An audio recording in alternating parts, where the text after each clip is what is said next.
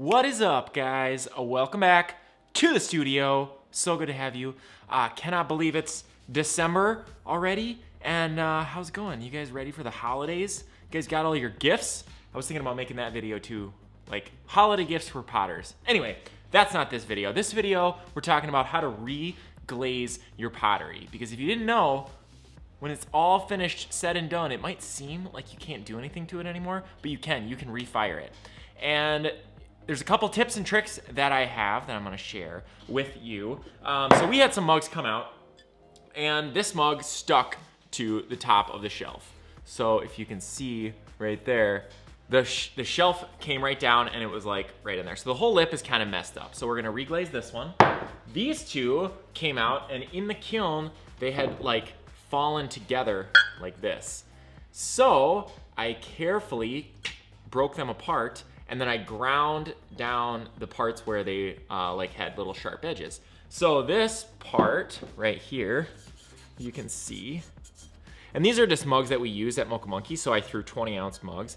So I'm just gonna like put more glaze over on top of this little bare spot there, and same thing with on this handle. I'm just gonna put some glaze on that.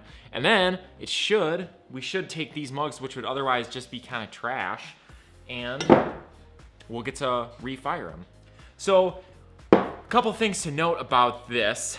Glazing pots that have already been fired up to where it gets vitrified, like cone 6 or cone 10 or whatever temperature you fire to, is not as easy as when you do it originally. Like when you get pots out first, they're fired up to bisque temperature, so cone 06 or cone 04.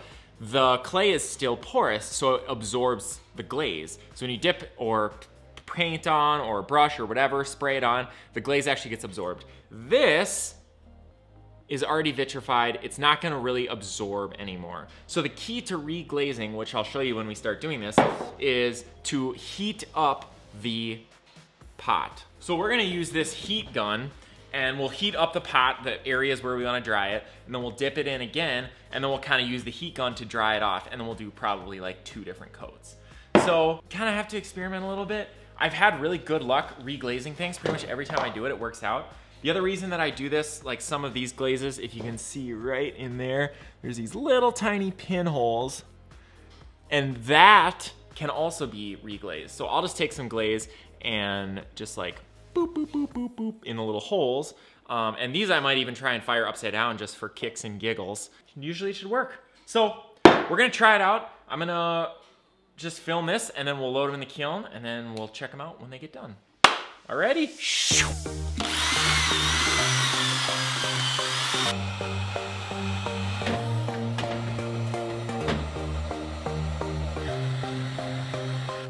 All right, we're pretty hot. So this is Blue Surf. All right, now we're gonna dip. Hopefully it's not too hot for me to handle. And then you might as well do it again. Because if you didn't heat it up, this takes forever to dry, and then it just likes to drip off too. But you can already see it's kind of getting dry.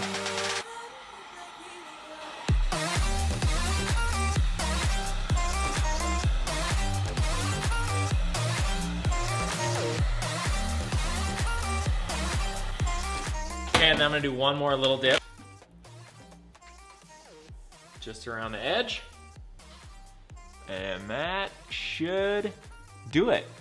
And then I don't really need to heat gun that one again because it's gonna be a couple days before we do a glaze firing. So I'll just set that to the side and go on to the next one. All right, so this one was just a handle. So I'll just heat that up a little bit.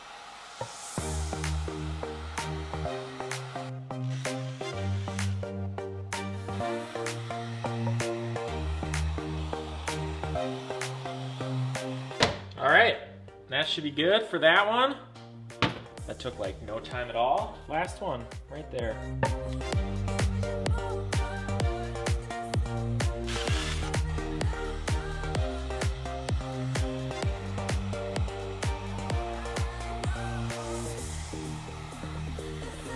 So you can pretty much try reglazing things. I've fired things up to like 3 or 4 different times, I mean, I wouldn't recommend it. I would recommend as much as you can, try and get her done in the first try, or maybe in the second try. I've heard people say that you really shouldn't fire things more than that, but I can't tell you I know why, or I can't tell you I haven't done it, because I have. So yeah, we'll fire these again, and then these will be at Mocha Monkey to be used as 20-ounce mugs. So, all right, we'll be back in a couple days after we get this kiln out, and I'll show you the results. All right, see you soon. All right, guys, it's like 3 or 4 days later, but those mugs that we reglazed are in this kiln. And so I'm gonna take them out and show it to you.